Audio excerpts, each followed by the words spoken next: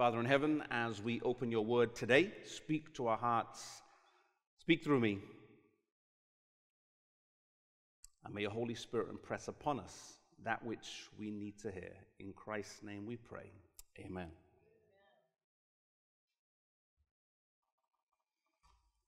In Revelation 13, verse 8, it's a familiar text to many of us.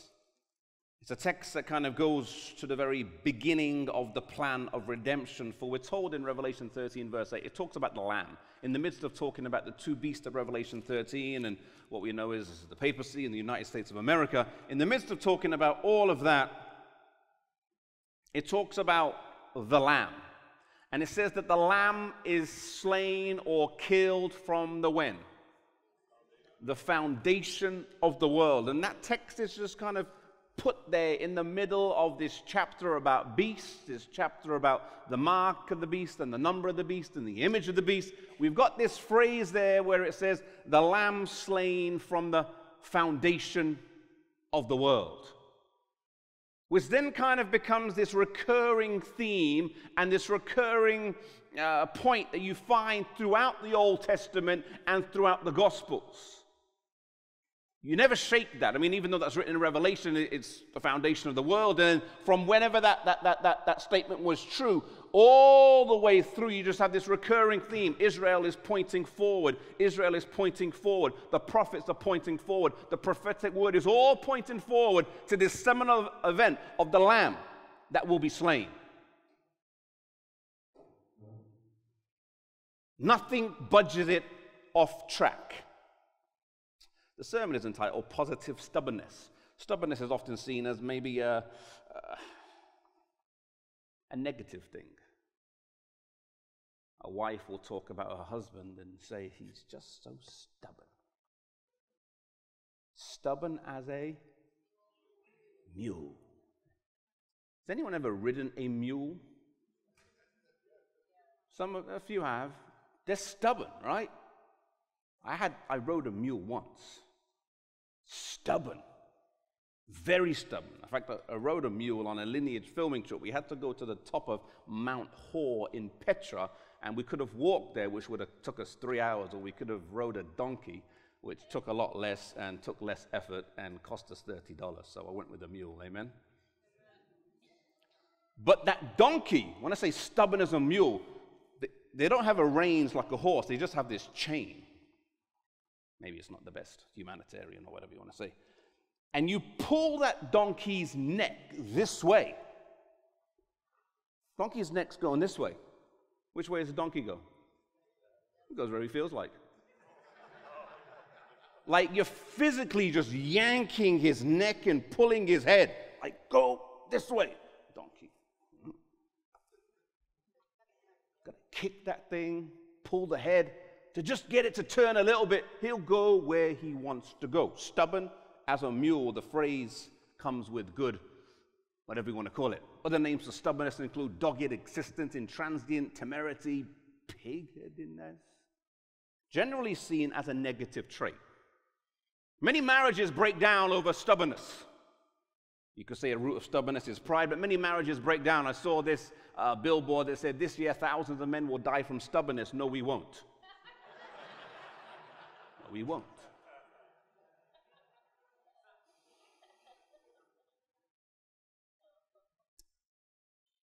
I read a story of this ship here, SS Admiral Nakhimov. It was sailing with 1,234 people on board. And on the 31st of August, 1986, it was sailing, I believe it was in the Black Sea. And it's there sailing in the Black Sea. About 4 hours away, sees a ship in its radar, big freighter. They radio each other. We're on course. Yeah, we are. Okay, you move. Yeah, okay, I'll move. You move. Okay, yeah. Two ships see they're on course. It's tragedy. They both see they're on course. This one's full of people. The other one was full of grain. And despite radioing each other, and despite seeing they're both on course, effectively, until the last 500 meters, nothing was done. kept sailing towards each other. Kept sailing towards each other. And then right at the end, they're like, whoa, we're going to hit. They quickly tried to go into, you can't turn big ships around that quick. Ships collided. Lights went out in one, the emergency generators came on in this ship, but 2 minutes later, the emergency generators go out, and the ship sinks in darkness with 423 people dying. So 2 captains saw they were about to hit and did nothing.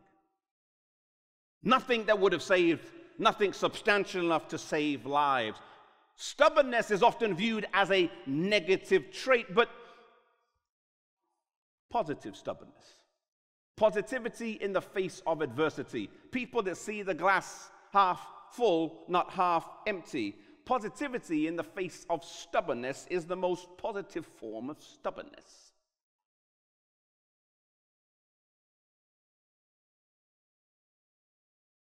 Jesus was slain from the foundation of the world. I'm not saying he was stubborn, but you could say that he was fixed on where he was going. He didn't change. When he saw Israel completely sinning and going against him, when he saw the children of Israel just worshiping idols and worshiping Baal and completely going away from the way they should have gone, when it looked like there's no people actually worth dying for, I'm still going to die. When he comes down to earth, and John 1 verse 11, I believe it says, and he came to his own, and his own what? His own received him not. He still says, I'm going to die. Like nothing's going to shake me, or nothing's going to change me. Nothing's going to get me off kilter in my mission to save the world. God has given to each one of us a mission. God has given each one of us a responsibility. He's given each one of us a sphere of influence that he wants us to make an impact in. He's given each one of us a calling. A calling. Are we faithful to that calling that God has given to us? Or are we just wavering around, hoping for something better or something different, or something that requires less sacrifice of us? Are we bartering with God? I know you've called me here, but really, can we have a little negotiation here? It's never good to negotiate with God. It's rare, if ever, you turn out better off. This picture here was taken by a drone. It's over the village of North Nibley in England, and this village of North Nibley, what a name. North Nibley in England is the place where one of my favorite reformers was born. His name was William Tyndale. He's not as well known as your Martin Luthers. He's not as well known as your John Knoxes or your John Calvins. But William Tyndale was born in this little village of North Nibley, England. And they've built that monument, that tower there, that big stone structure that towers over the village. It's about 30 meters high in commemoration of the birth of one of their sons. In 2002, he was voted as the 26th most influential Englishman of all time in a BBC poll. But I think that is grossly off kilter by the fact he lived 500 years ago, and it favors those who were born closer to the time. He grew up there in that village, and then he would go on to go and study at Oxford University in 1512, where he would earn his bachelor's at Magdalen Hall.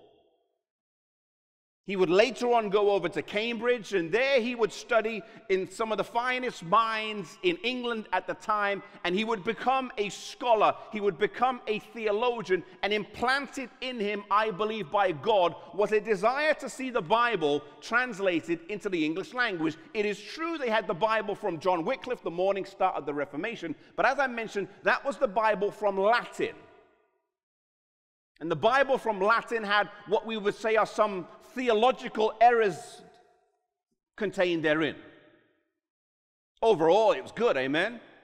You get a Bible in English that's from the Latin, it's better than no Bible at all, but he wanted a purer text. He wanted a text that's translated directly from the Hebrew or from the Greek. He was a scholar. He could speak French, German, Italian, Hebrew, Greek, English, and I've forgotten the other 2 languages. There were 7 he could speak. And this is at the age of his mid-20s. He only died at the age of, I think it was 40. He completed his translation of the New Testament at the age of 29. What did you spend your 20s doing? What are you spending your 20s doing? We often look at these pictures of the reformers and our pioneers of our church, and because they're paintings in black and white, we just assume as young people, oh, that's an old person. The vast majority, he's in his 20s translating the New Testament from Greek to English. But it was illegal to translate the Bible from Greek to English back there in England at the time. He actually went initially through the channels. And initially he went to go and see Bishop Tunstall and ask him permission to translate the Bible into English. The bishop said, no, you cannot translate the Bible into English. The people do not need the English translation of the Bible. The 1408 Oxford Commission had forbidden the translation of the Bible into the English language. Forbidden. Today we have Bibles at our fingertips. Amen? Churches have them in the back of the pews. You don't even have to bring your Bible to church. Just one there. We have them on our phones, our iPads, our tablets. Internet. Just type in Bible Hub. Boom, get the Bible. It's there so easily accessible, and yet back then, it wasn't allowed.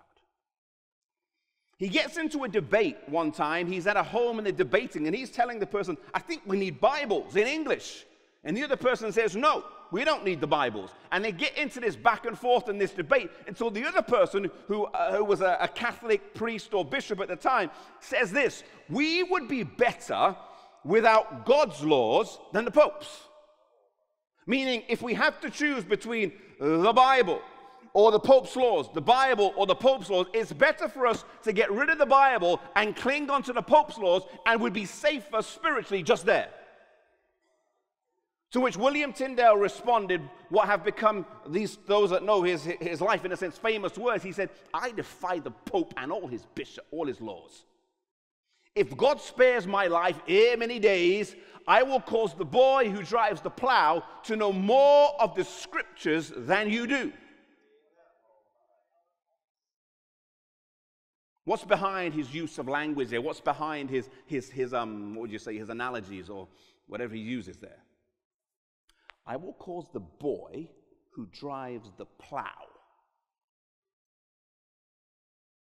This is before the Education Act of 4 in England.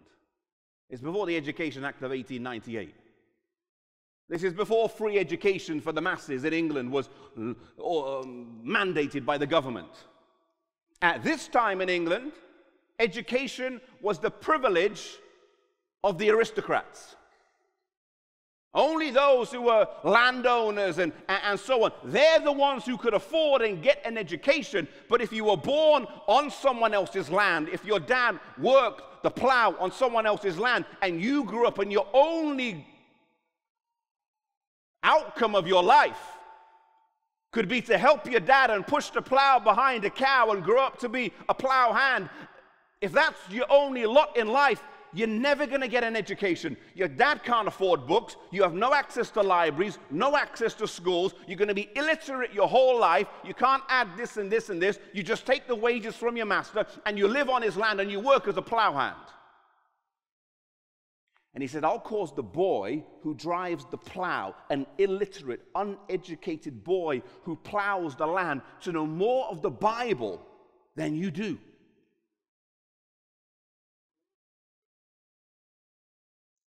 I want to make the Bible in a way that an uneducated boy can read it. And it's fascinating. If I was to speak in Germany and knew as much about Luther's translation as Wycliffe's, Luther did the same thing in German. And Tyndale, and just like Tyndale helped form the English language, systemize it, Luther did the same thing with German. Tyndale deliberately set about to write a Bible which could be accessible to everyone, and to make this completely clear, he used monosyllables. Frequently and in such a dynamic way that they became the drumbeat of English prose. John 1 verse 1. One of the most deep and profound verses in the Bible. And apart from the word beginning, which everyone knows the meaning of, every word in that verse is monosyllabic. One syllable.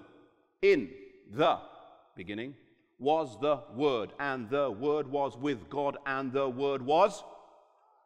Don't need to be a genius to understand the words in that verse, and yet he puts such profound theological meaning in such a simple way. And the Word became flesh and dwelt among us. Boom! Right there in those words, verse 1 and verse 14, he packed some of the deepest theological thoughts, and he did it intentionally in a way because he wanted the boy who drives the plow to know more of the scriptures than you do.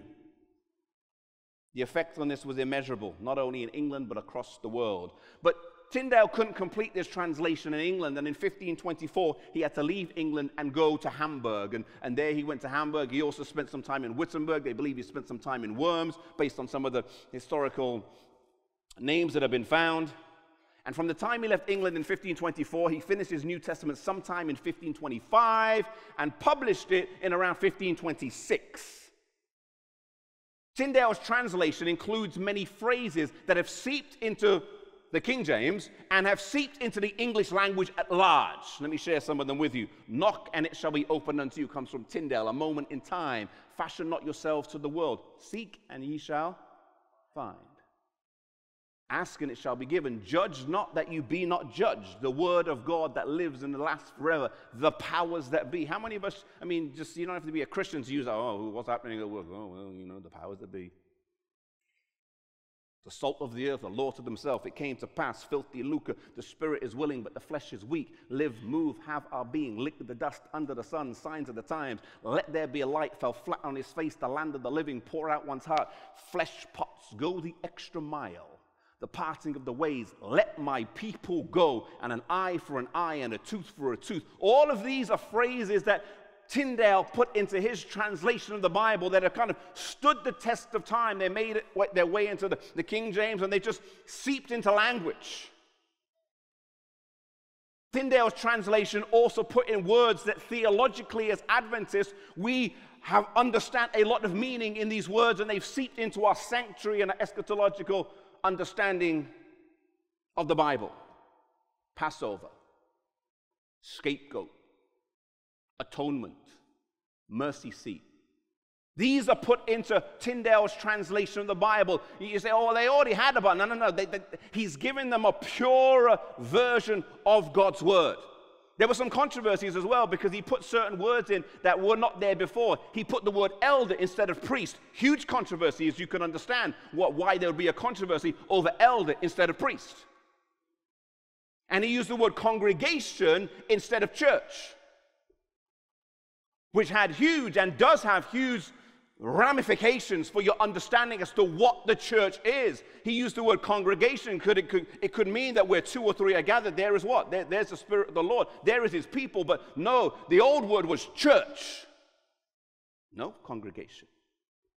This caused huge controversy, and it wasn't just, he was not just translating it into the language, but he was seeking to be purer. And you could say the debate got to the point where it was not just over the language, the debate was over the words that were used. Today you can actually see a copy of Tyndale's Bible. This is the British Library. You can go there for free and go and see Tyndale's Bible. 3 original versions still remain. And there it sits next to the Magna Carta.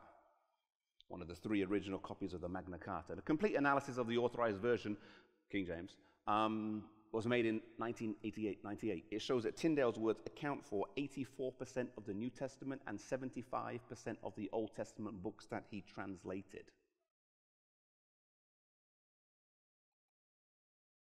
Tyndale is recognized as mainly the unrecognized translator of the most influential book in the world.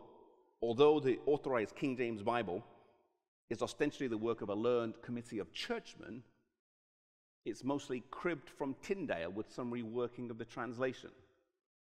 Have you heard the phrase, copy, cut, paste? I mean, that would be doing the committee that put the King James together probably a disservice, but you get the point. They weren't coming up with most of it from scratch. If you ever go to London, make sure you see his monument statue. Sits outside the Ministry of Defense. There it stands. When he published his Bible, and it starts to seep into England. He's in Europe, it starts to seep into England, it comes on ships. It's interesting that this statue here overlooks the River Thames, and it was on the River Thames where the boats would come in with smuggled in, essentially. The word of God would come smuggled in. And the Bishop of London, wanting to put an end to his work, bought 6,000 copies of his Bible. Every Bible available in the country, yeah, buy that one, buy that one, buy one. No doubt using the church funds to do so. He bought 6,000 copies of William Tyndale's Bible, and he collected them. If you've ever been to London, St. Paul's Cathedral, he collects them and puts them on the steps of St. Paul's Cathedral, and then he burns them.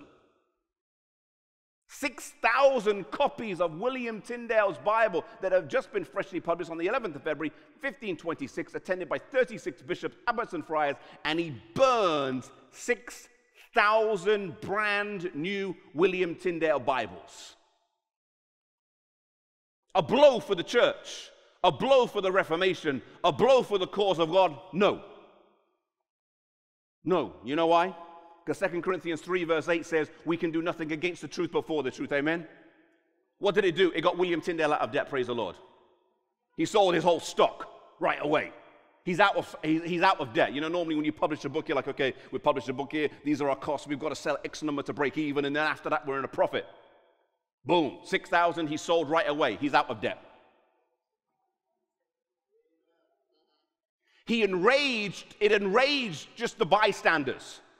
It enraged the neutrals, the people that are like, yeah, I'm not quite sure either way. It enraged those people who saw this as a profligate waste of money.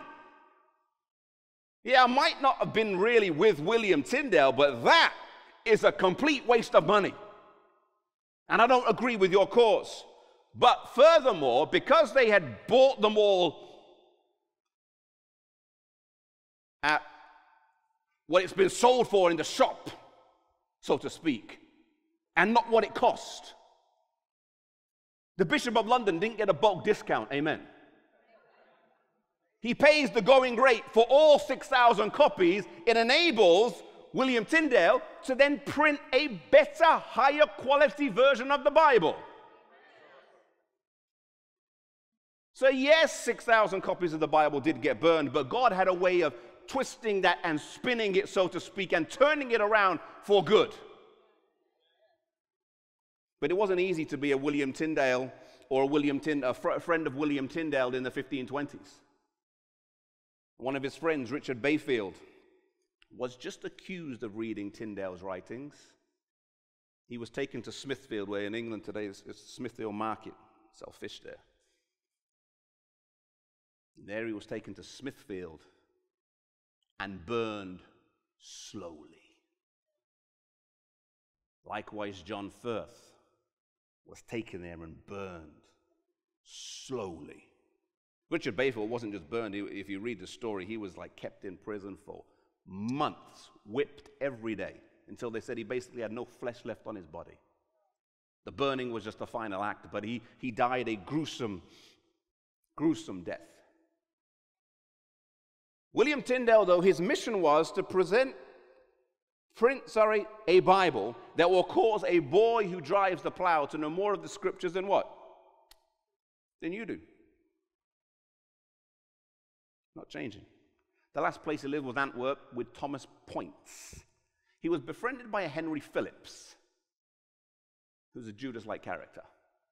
And Henry Phillips pretended he was his friend. People believe he was set up or paid by whoever in England that was trying to catch William Tyndale. And the reason why the king didn't like him is kind of an interesting, I don't know what you'd say, just an interesting aspect of history. Because yesterday I talked about Thomas Cranmer, and Thomas Cranmer actually allowed or helped the king to get divorced. Famous martyr.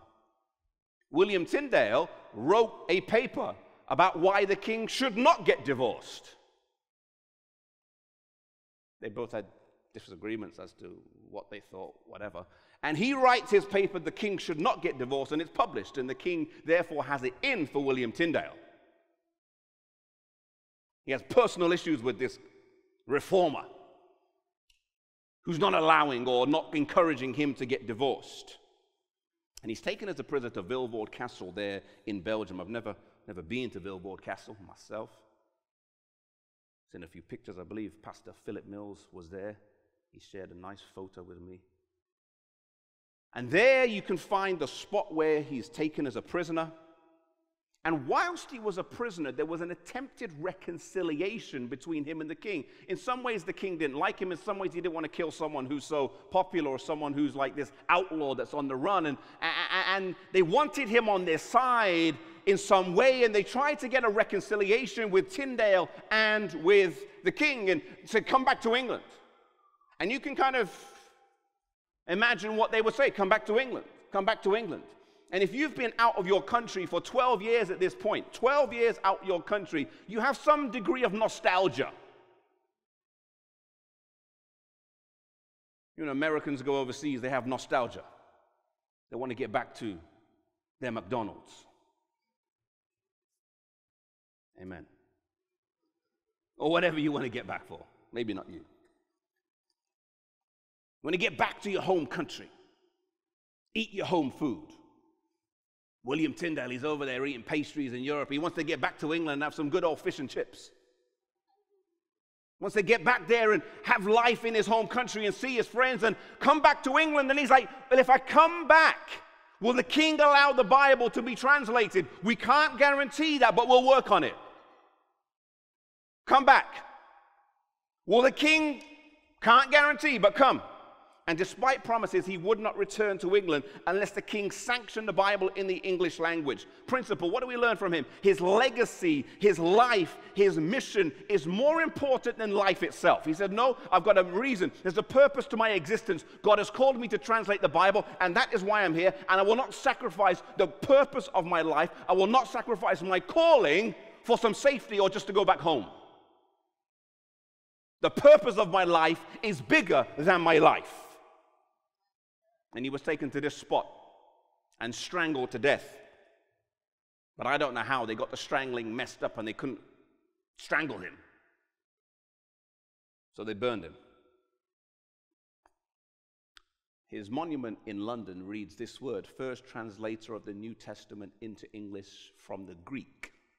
Born 1484, died a martyr in Vilvoorde in Belgium, 36. His last words of William Tyndale were, Lord, open the eyes of the King of England. This is King Henry VIII. Lord, open the eyes of King Henry VIII, who won't allow the translation of the Bible. Within a year or so afterwards, a Bible was placed in every parish church by the king's command. Still doesn't make King Henry VIII a decent character. But it showed some change in his heart or whatever after he dies. It was Tertullian who said the blood of Christians is seed for the gospel. In John 12, Jesus, talking about his own death, said, verily, verily, I say unto you, except a corn of wheat fall into the ground and die, it abides alone. But if it dies, it brings forth what? Much fruit.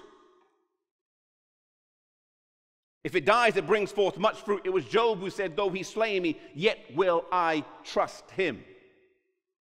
I was reading this story, fascinating story. Margaret Wilson, 18 years old.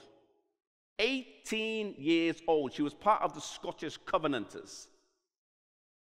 And at 18 years old, she refuses to take this vow that goes against her conscience and against the Bible. And at 18 years old, she gets tied to a stake in the Bay of Firth in Scotland. What a gruesome way to die. We'll tie you to a stake, and you can just watch the tide come in up to your chest and up to your chin and slowly drown. But she refused to utter the words that they asked her to utter, and thus she paid for it with her life. It's Isaiah 50 verse 7 that says, I have set my face like a what? One of the favorite places I filmed, and actually it's in this book actually, a chapter on her, was the house of Marie Durand. The reason I like this story is because, often people say, who's your favorite reformer? Oh, I like Martin Luther. Well, he's great. Or I like William Tyndale. He's one of my favorites. Or I like John Wycliffe, Morning Star of the Reformation. Or I like Hugh Latimer. All of these people that most of us like as our favorite reformers, if we even have one, they're scholars, they're theologians, they're academics. They worked for the University of Oxford or Wittenberg or Cambridge. They were the top leading minds in the world of the day, and praise God, he used those men to sway the course of Earth's history. But I like the story of Marie Durand because she wasn't famous, and probably half of you have never even heard of her. She wasn't a scholar. She wasn't a theologian. She wasn't an academic. She wasn't a pastor. She was locked up in prison. Notice there you see on the picture, prisoner.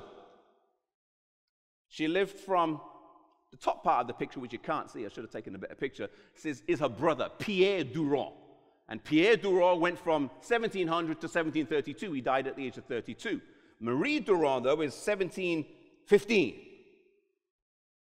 to 1776. At that time in France, worship services had to be held in secret. They called them the assemblies in the desert. Her father was locked up and held in prison for many years and died at the age of 92, only 2 years after he was released from prison. Her brother was taken to prison and sentenced to death. As you see on the screen, he was sentenced to death. He was a pastor. And when he took the call to be a pastor, he basically sentenced the rest of his family to either prison or death. In some families today, it's still seen as an honor to have a child who's a pastor. Oh, my son's a pastor. Not all families, because academia has hit Adventism, amen? Not academia, I mean what should I say? That's the wrong word. The desire for your kids to be rich. And in some families, you'd rather have your kid be a doctor or a dentist than you would a pastor. And that's just the reality. But imagine if your son or your child takes a call to be a minister, and in taking that call to be a pastor, and announces at the family table, I'm going to be a pastor. You know that as those words are uttered, your whole family is on the run.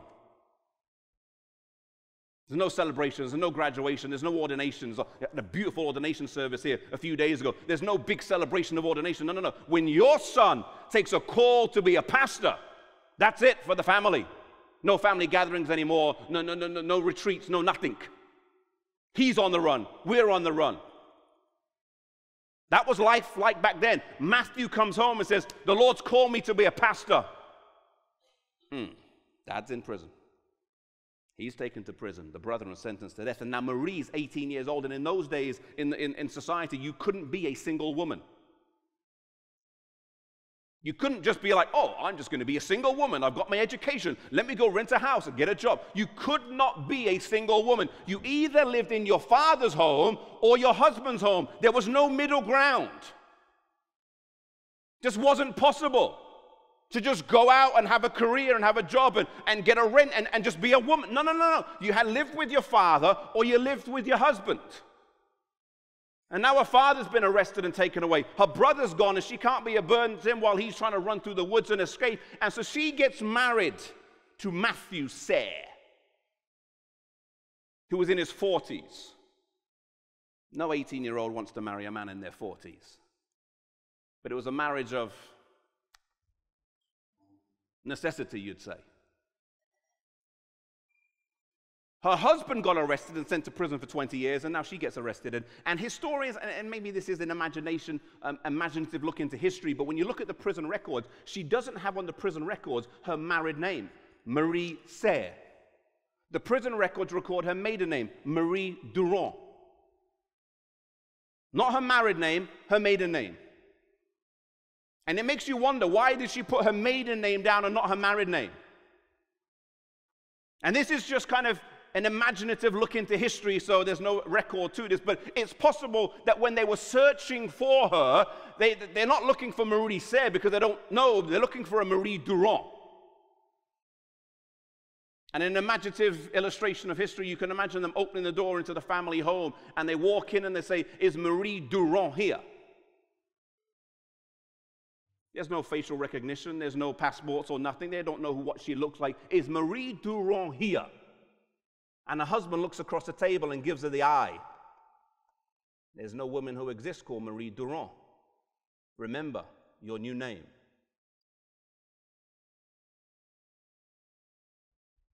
And she looks back and says, "I am she. I will not hide under the illusion of being wise as a serpent. I'm proud of my brother. I am Marie Durand." She's taken to prison, and there she's taken to prison. This was during the time of the Edict of Nantes, which was revoked, where you couldn't be a Protestant in the country, as I was mentioning. The faithful you were just declared. Imagine if you're all Catholics, new converts. You have to attend Mass and have their children baptized. Pastors have to recount of going to exile. Church buildings were torn down, and 800,000 to 900,000 Huguenots fled the country. Brain drain from France. You know that the Swiss watch industry is the Huguenots from France who relocated there. She's taken to this place, this tower. It's a beautiful tower. We went there to film. Stunning architectural design. And there we went into this tower where she was taken, the Tower of Constance, the Tour de Constance. And there she was taken to this room. Actually, this is the room below. The room she was taken was the room above. And she was in this room at the age of 18. A simple recantation was all that was needed. Her niece, Anne, in Geneva, recanted and married a rich old Catholic and lived peacefully, maybe not with her conscience, but at least with her life. Marie Durand's taken to this place at the age of 18. The story of Margaret Wilson's powerful. She's an 18-year-old girl, and she's tied to a stake in the Scottish harbor. And the waves come and drown her, and we say, "Praise God for her fortitude." But at the age of 18, Marie's taken to this prison, and she doesn't have the opportunity to die a heroic death as a martyr. She's taken to this room, and there she is. And in this room, southern France gets cold in the winter. There's snow on the ground. It gets boiling hot in the summer. Humidity, and there they are in this room. No escaping this room. No showers in the room. Just a bucket maybe. No toilet, just a bucket. And the same hole that they would pour the bucket of waste down would be the same hole that the food they had to eat would get thrown up through. And there she is in this room, from the age of 18 all the way through her 20s, then all the way through her 30s. You know, they say your 20s, your 30s, well, every decade as you get older, you say is the best decade of your life. But your 20s are a good decade. They're a good decade. She lives her whole 20s in that stone room. She then lives her whole 30s in that stone room. She lives her whole 40s in that stone room. Every day or week, and historians vary or people vary as to how often, but regularly someone would come and say, "Will you recant?" Nah, not today. 20s, 30s, 40s, finally at the age of 56. 56. 38 years after going in there, she gets released. And you could find around that hole, there's stone around the hole, and there's this cover. You can't quite see it properly because they put a glass over it, but etched there, and they believe it was with a knitting needle. Some people say they don't know exactly if it was her that did it, but maybe it was, maybe it wasn't, but it summarizes the sentiment of the women who were collectively there, and they're around that thing. She's engraved the French word register. You say in French, register, which is now the modern French word of résister, which is the English word of resist. Resist. It's one thing to die as a martyr at the age of 18. It's another thing to stay in prison for 38 years. 38 years and just be like, not changing my mind. Not changing my mind. And you're only there because your brother was a pastor. That's the only reason. Obviously, she's a Protestant too. I have set my face like a flint, and I shall not be moved.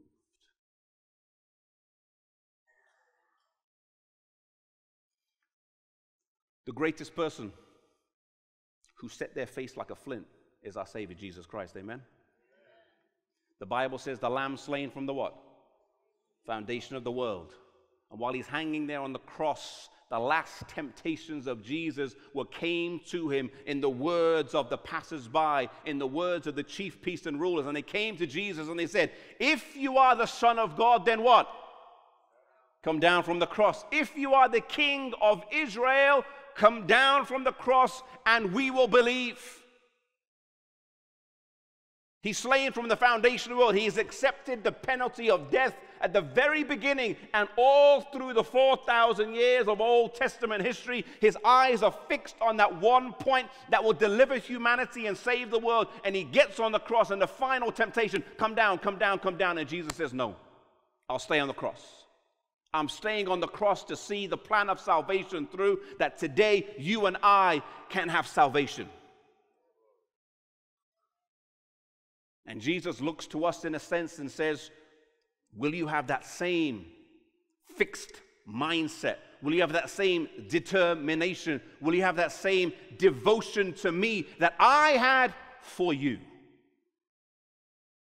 Our sacred history is filled with people that lived honorable lives. But ultimately, it's the life of Jesus who inspires us to live for him from day to day.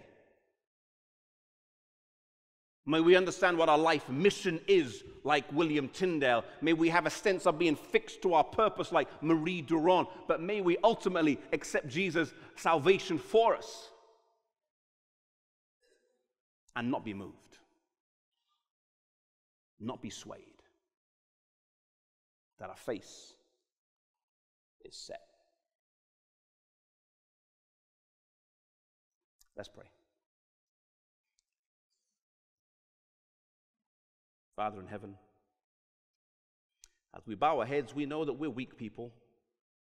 As we bow our heads, Lord, we know that we just lack oftentimes firmness. Sometimes we're so easily shaken.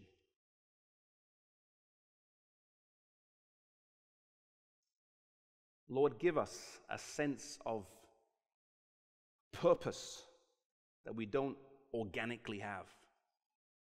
Give us a sense of stubbornness in divine things that we were not born with, that we don't possess ourselves. And give us, Lord, a firmness in our determination to follow you. It's not something we do of ourselves. It's not something we muster up just by being strong. It's something we ultimately do by surrendering to you. Lord, abide in us. May we abide in you. And may we be found faithful, Lord, in spite of the attempts of the enemy to get us off track. This we pray in Jesus' name. Amen.